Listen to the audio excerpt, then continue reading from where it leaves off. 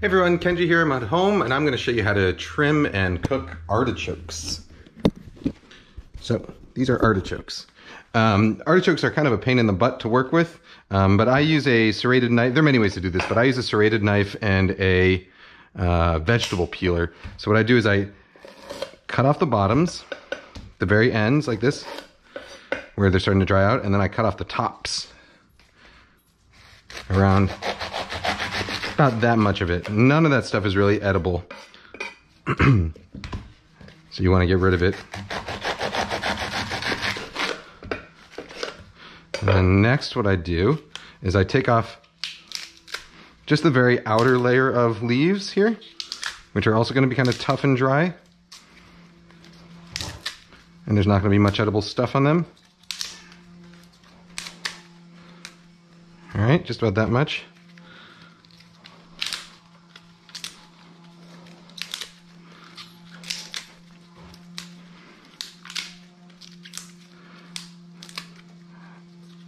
All right, and then each one of the remaining leaves is going to have like a little kind of prickly point on it. So what you do is you take some kitchen shears and you just trim off the tops of each leaf that isn't already cut off from the top. And that way when people are eating them or when you're continuing to prep these, you don't prick yourself. Okay, so we're looking for just the tips. Oh God, I can already see the comment. All right, yes, you can feel free to leave whatever kind of dirty comments you want about just the tip. It boosts engagement. All right. But if it's too dirty, I'm deleting it, all right? All right, here we go. So, got those. Next, I take my vegetable peeler. And if I were a Jacques Pepin, I would probably do this with a paring knife, because my knife skills would be much better. But I find that a vegetable peeler, a wide peeler like this is the easiest way to do it. And you really want to kind of get into that little crevice here.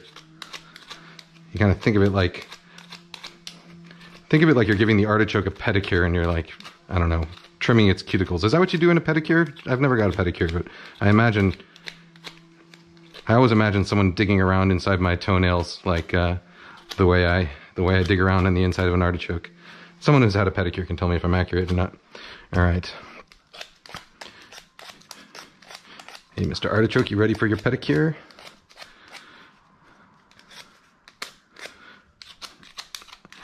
Now, if you're doing a lot of artichokes, you know, like when I was working in restaurants as a prep cook or a line cook, and I have like a case of artichokes to do this to, what I would do is I would get a bin of water. I'll show you. I would get a bin, fill it up with water, add a little lemon juice, and then you put the artichokes inside there, because artichokes, once you cut them, they start to oxidize very rapidly, so they'll start to turn black when they get exposed to air. And so one way to prevent that from happening is with acidulated water, so water with lemon juice added to it. But here's the thing.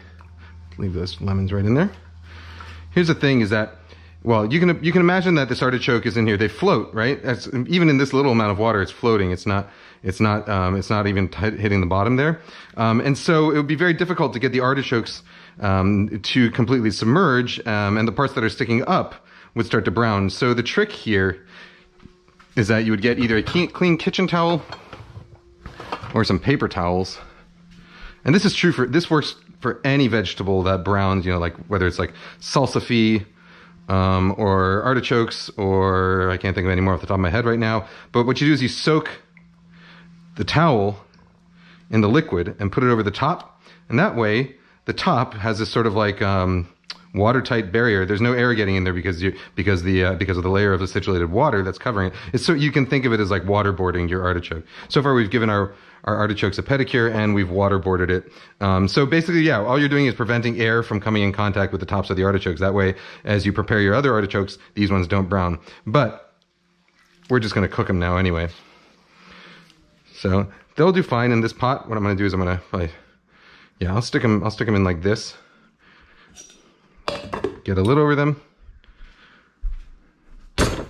And then we're just going to boil them till they're done. It'll probably take about 30 minutes or so, but I'll check on it every once in a while.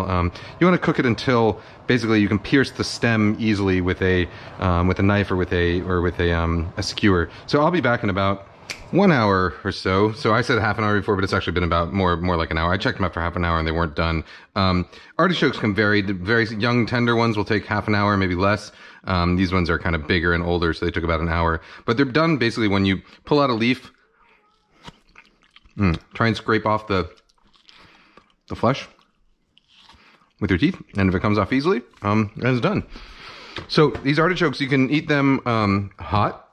I actually kind of prefer them cold. So what I do is I just drain them, let them chill down to room temp, and then transfer them to the fridge, and we'll eat these tomorrow. They're great with hollandaise. I'll link to my hollandaise video up here. They're great with hollandaise. They're great with homemade mayonnaise. They're great with even store-bought mayonnaise. They're also great with just plain old melted butter. So you eat them by peeling off the leaves, scraping with your teeth, and keep going around like that until you get to the center. And then there's leaves in the center that you can't really eat. You'll notice them. They get kind of purple and spiky. You toss those out, and then there's the artichoke heart, which also has the choke part, which is the part that has all these kind of thistles. You scrape out the thistles with a spoon, and then you can eat the heart. In fact, I can just show you what that's like. Let's see. What do I want to pull that out with? Use a spoon. So all these leaves you can eat as you go, and then eventually, so these leaves, as you get closer to the center, it's going to be hard to show you actually because it's so hot. Well, eventually you're going to, there you go. You get to this part, and this is the thistles, the choke. You can't eat that part. And then you scrape it out, and then what you're left with here is the artichoke heart. You can eat all of this, and you can eat the stem as well. All right, so that's it. How to cook an artichoke and how to eat an artichoke. I think they're delicious. They you get a very little amount of food for the size of the artichoke, but they're a real treat. All right, I will see you next time, guys, gals, and non-binary pals. Bye-bye.